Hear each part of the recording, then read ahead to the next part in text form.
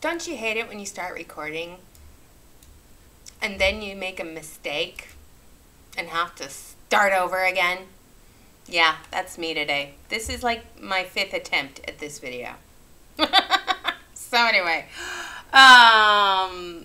again, I'm getting lots of cool stuff from y'all, so thank you. We're talking about leadership yet again.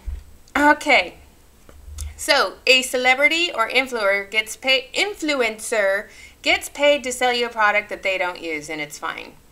A friend gets paid to sell product they actually use and love, and it's a scam. Yes, it is, especially when you're recruiting said friends to sell the same product that you're selling. It's a scam. It's a pyramid scheme. What is a pyramid scheme? It's where you have to recruit people to make money. Yeah, that's the definition of a pyramid scheme. Stay with me, folks. What's the definition of a pyramid scheme? And it doesn't matter if you have a fucking product that you're selling, okay? The point of the matter is this. You are making money off of people purchasing things from the company. That's the pyramid scheme. You are recruiting people. How many people did you recruit last month? 10, 66, 75, 30? I don't know. How many people did you recruit last month? A lot, okay? More than most reasonable people should. But, you know, we're talking about leadership right now. Yeah. So let's talk about leadership for a second. Okay, so let me pause, pull up a thing, and then I'll be back. Okay, so I'm going to lead by example here. This says, check out Colt's necklace. It just arrived on upholstery. It's super adjustable for your littles. Comments sold below to snag yours. So she is exploiting her children to sell jewelry to you. Her downline. It is exploitation. It's just like people who exploit other things to sell jewelry. It's sick. Just saying. Okay, pausing again. Alright. This is a post from Training with the Rock Stars or something along those lines. This is another post that was sent to me. Could anyone help me? That's what it says. Could anyone help me? I was wondering how y'all organize pegboard. Since this is all I've got, since I haven't been doing this very long, maybe 2 years. That's a long time, honey. Not very long. Not very long. I've only been doing this for 2 years. And I'm building up my inventory and business items. But I'm getting so aggravated on how to put these. I got lots more, and like the bottom, it's in sets. I just need help. It just looks all scattered. Okay, how do y'all keep track of your customers' orders? Do you just write the name down and the pieces they got, or just write their name down and the number of pieces they got? I mean, she says she does lives. She does them in her in-laws' house. So, Jasmine, I'm going to answer your question directly, and I'm sorry you heard Ellie. She's eating her dinner. So, Ellie's going king, king, king, king, king right now. Jasmine, when I went live, my pegboard was used to set up the stuff I was going to show on that live sale during that day.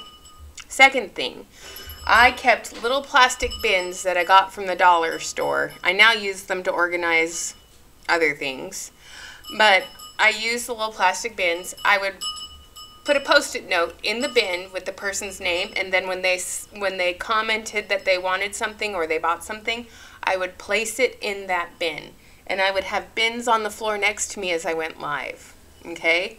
Then I would send out an invoice from, when I first got started, from PayPal. But when I got my Shopify store, I would just put all of the items in their order into an invoice, and I would invoice them through my Shopify. And I would make sure that my shipping was calculated correctly with my shipping and handling charges for my labels and my bubble mailers before I sent the invoice. Okay? That is how I did that. That's because I only had 2 pegboards, and it was a foldable one to travel, which I never used to travel with. But anyway, that's what I did. Otherwise, all of my inventory stayed in the original double-wrapped packages. And yeah, they were just in double wrap packages in my little oh, what am I trying to think of? My little Sterilite drawers and tubs. That's how I stored all my inventory. All right, David's doing dishes, so I'm going to pause real quick. All right, now these are some of the responses to her request. These are what people posted under her thing saying, this is how I organize my pegboards. That is a lot of inventory on that wall of unrealized profits. And a lot of it that's sitting on that wall is stuff I had in my store years and years ago. And I'm seeing stuff that is, you know, it's just old. It's vintage, but it's old, okay? And then we've got someone who has a bunch of peg hooks with earrings and stuff. Oh my gosh. That is a lot of profit on that wall. Wow. No, it's not profit yet. It's just expense. Yeah. Then we have another person. She's showing off all of her earrings, and she has a little box with peg hooks in it. Does she lock this box? But this is all heart stuff. So she's obviously changing it to heart stuff. Now look at this. This makes me sick. She even got the plastic hanger things like that Walmart has. What'd she do? Go into a Walmart and steal the sock stickers? I mean, because that's what I'm kind of gathering from this vibe here is the sock hanging up stickers. But she has everything hung up sideways. And I just, it makes me sick to see all of this. Yeah. Especially since then, you know, they're putting in real effort. Yeah, they're putting in effort, but it's still, that's got to be over $1,000 just on that one pegboard alone. And she has three pegboards plus shelves of inventory behind her. That's gross. Well, what I'm saying is, right, when they don't make a profit, they're still gonna get lambasted for not hustling enough, for not trying enough, for not putting themselves out there enough, right? Yeah. Because that's always what they say. It's your fault. You didn't make. You know, you're not putting your all into it. That's why you're not making a profit. Like, dude, look at all the effort they put into their pegboards. This person is trying. They're putting in the effort. And to that, I'm going to bring up the narcissist prayer. This is something David told me about today because we were watching Cece Suarez's video about her Cartagena, Colombia bullshit thing. Anyway, the narcissist prayer. That didn't happen. And if it did, it wasn't that bad. And if it was, that's not a big deal. And if it is, that's not my fault. And if it was, I didn't mean it. And if you did, you deserved it. The narcissist prayer beautifully illustrates the inner workings of a narcissistic mind. Gaslighting, minimizing poor behavior, blame shifting, and shame dumping all feature in this one simple verse. All hallmarks of a covert emotional abuse. To narcissists, the truth is not to be seen as finite, fixed entity, but as being malleable. Okay, so let's take a closer look. So I'm going to go back to paparazzi convention here, where people got sick after they came home from convention and died. All right, they lost their lives. Now, paparazzi is in denial about this fact, and they claim that that didn't happen. So the denial of paparazzi mixed in with history being rewritten, okay? And that was the thing. There was a paparazzi convention called Unwritten. They should really have a convention instead of Made for More. It should be called Rewritten. Both classic and narcissistic behaviors. If you've been in a narcissistic relationship, you'll recognize this instantly. Narcissists feel the need to feel good about themselves. This is an essential part of the personality disorder. They have a desperate need to feel special or perfect in order to distract themselves from their core wound, which is an underlying feeling of worthlessness. They can't accept blame for bad behavior as if it would challenge the image that they would need to project to the world, so they simply deny their bad behavior. Every single upline elite denies their bad behavior. And what do I mean by that? Well, they will deny that they told you to inventory load. They will deny that they did challenges to encourage you to buy jewelry. They will deny that they ever encouraged you, a consultant, into buying stuff that you couldn't possibly, realistically, reasonably sell. Okay? They deny that all the time. It didn't happen. They didn't tell you to do that. Really. They never told you to buy 20 pieces of an infinity bracelet that was a black diamond Melissa McCure's Encore bring back piece that sold out in 3 minutes on the paparazzi website. That didn't happen. We didn't tell you to inventory load. No! But I said you pick the prize. If you order 20, you'll get a drawing on the wheel. And then you can pick the prize. Up to $75. I'm at least impressed that for 20 pieces, it only costs $55 plus tax and shipping for 20 pieces. But you know damn well that everybody in your downline bought more than 20 of that stupid bracelet. Okay? You know damn well that that happened. So, back to the narcissist prayer, part 2. And if it did, it wasn't that bad. Okay. Minimalization of this, okay? It's another tactic. It's hardwired into the miswired narcissistic brain as a result of how they reacted to their upbringing. Here they diminish the topic concerned to make it seem unimportant. And to a narcissist, if it doesn't serve them, it's unimportant. Narcissists will minimize all manners of all things, from their own bad behavior to another's achievements, to ill person's symptoms, to someone else's problems. Okay, here's the someone else's problem that I'm talking about. Everybody who has sent me their email telling me their story that they quit paparazzi and they have thousands upon thousands upon thousands of pieces of inventory left in their home because they were encouraged by their narcissistic uplines to buy jewelry, either via the power of 15 or through contests to win an iPad or to win a crown. All of the prizes that these upline elites are offering to make you feel special and included, well, if it happened, it wasn't that bad. You won a crown. You inventory loaded. You got the iPad. You inventory loaded, but I piece matched you. You inventory loaded. It's not my fault you bought all that. I told you to only buy what you could realistically sell. Yeah, this is the gaslighting part. Okay?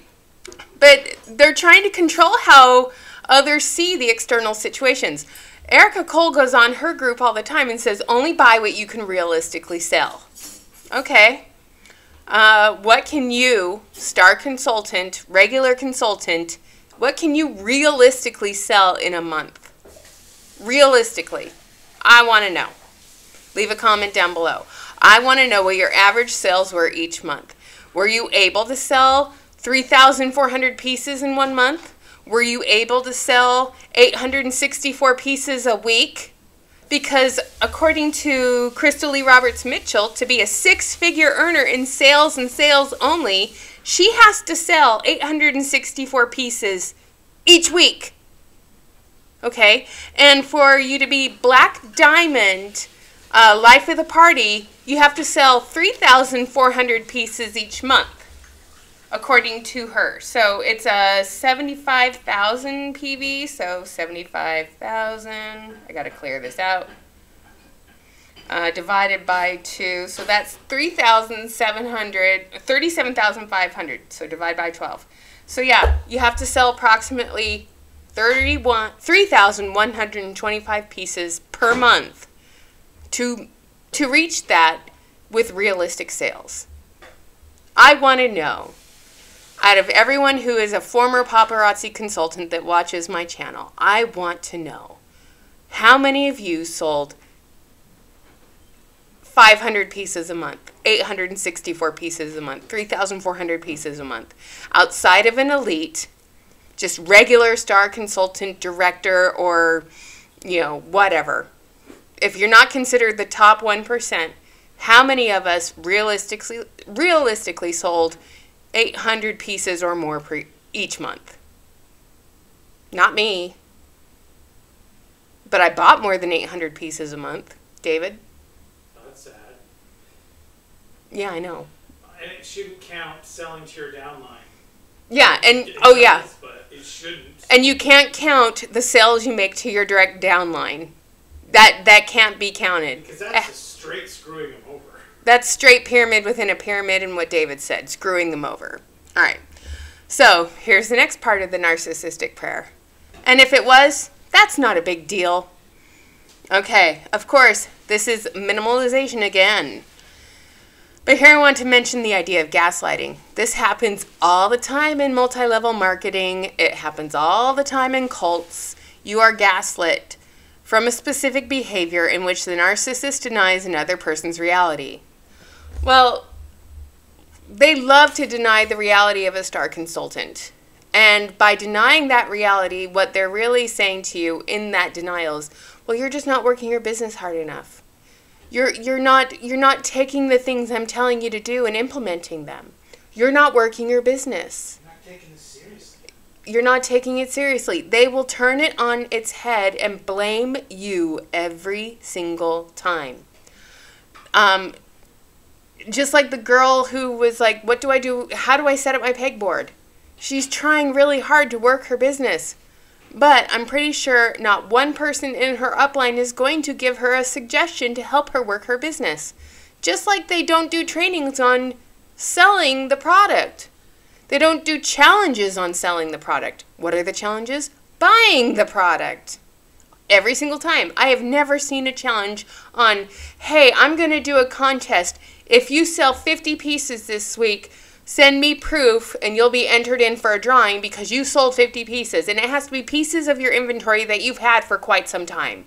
I would love to see an actual narcissistic upline elite do something like that for their team, to encourage them to sell the inventory that they already have on hand.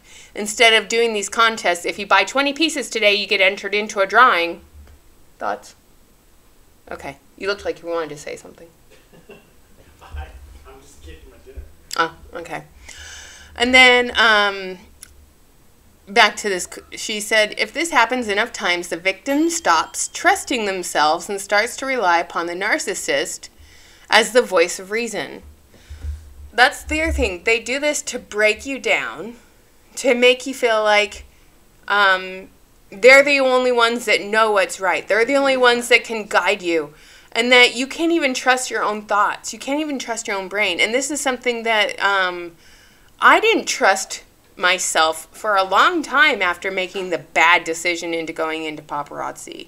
I felt like the ultimate failure. And I was like, I can't make a decision that's right. I felt like I couldn't trust myself. Right, because you're like, I think I'm doing everything right. Why isn't it working? Yeah. They're telling you, well, that's because you're not doing it right. And you're like, well, point to where I'm doing it wrong. Yeah, well, I was told to take out more Facebook ads. I should try to get a Google ad going. I was told to join, this is something someone sent me. I was told to join Facebook groups that I had interest in and then strike up conversations with other women in that Facebook group. And then try to build a real relationship and friendship off of that. Yeah, a real relationship where you instantly try to... get them to join your team. And one of you was telling me about this too, and you said the same thing. So let me find this conversation. Just slide into their DMs and always be selling. All right, here it is. And yes, I was told to do this too, person who sent me this. Let's see. We were advised by our uplines to go to groups with interests that we had and strike up conversations on posts or comments or comment back to someone and try to get a conversation started and then send a friend request. She did tell us not to be fake and to be ourselves, and it just felt wrong because I knew the real reason behind it. It was what made me feel extremely dirty, if you will. I don't know where she got the idea or even if it was the thing she told us, especially knowing now what I know is where she gets most of her views and customers. This is probably how they do it. Yeah, well, I was told by my upline, who I'm pretty sure was told by Andrea Hutchinson, to do that. Oh, yeah. Okay? So, Slide into people's DMs. you know, join Facebook groups. But here's the thing. If you send a friend request to one person, they will accept it and say, this person sent me a friend request, and then you're flooded with friend requests. And then you're being DM'd by everybody who's a hungry little vulture. I'm sorry. That is why I took a break from Facebook for like a year and a half after I quit paparazzi, is because of shit like that. Okay? All right. Last two parts of this prayer. If it is, that's not my fault. So the other thing is they like to blame shift. Okay? If something bad happened, well, it's not my fault. It's your fault. I never told you to spend all your money on paparazzi jewelry. I just strongly encouraged it. But it's not my fault. You did it. I didn't twist your arm. I just encouraged it with contests. And telling you that you weren't good enough and that you weren't working your business enough. But it's not my fault. Right? Right. And if it was my fault, well, I didn't mean it. Again, they don't hold themselves accountable for the things they do to the people in their downlines. They never will, and they will never apologize for it. And they'll never mean it if they do. And if they do mean it, it's because they themselves have been humbled, okay? And that was one of my thoughts that came into my brain while I was sitting in the doctor's office waiting for my mammogram today. I said to myself, I feel bad for people who have yet to be humbled, be that financially, emotionally, or physically. True leaders are those who have been humbled. These upline elites have yet to be humbled because they're still making money hand over fist from their downline. The rug hasn't been pulled out from underneath them, okay? They're making money off of their downline. Yeah, they're starting to feel a little bit of a twinge because they're losing people because they're going to makeup companies, like Courtney said in her little training that I watched on a video a couple days ago. Yeah, they're going to a company where they don't have to feel pressure to buy inventory Monday through Friday because it's always changing and there isn't a catalog. They don't have to inventory load. It's still an MLM, yeah, but they're not being encouraged to inventory load. Okay? And she was trying to demean what the person left paparazzi for. She was very snake in the grassy, being kind of, you know, the mean girl, talking about it, being very passive-aggressive in her comments about it. But here's the thing. She didn't mean it. Because what if she continues to lose more people in her downline to that makeup MLM or to that other MLM? It's going to happen. And it's because you're a terrible leader. Okay?